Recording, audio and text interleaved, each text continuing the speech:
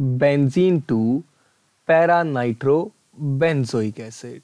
As I always say, let's write down the formulas of structures of reactants and product first, and then we'll try to figure out these steps. Okay. So I have to introduce the carboxylic acid and a nitro group over the benzene ring. Okay.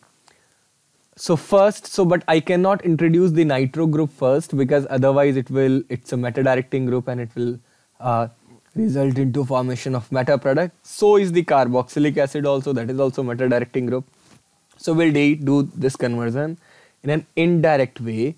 Let's react the benzene first with CH3Cl in presence of anhydrous AlCl3. Yes, we are doing Friedel-Crafts alkylation. We introduced a methyl group over the benzene, which is now ortho para directing.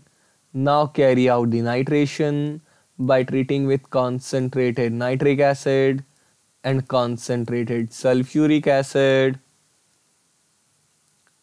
Okay, fine.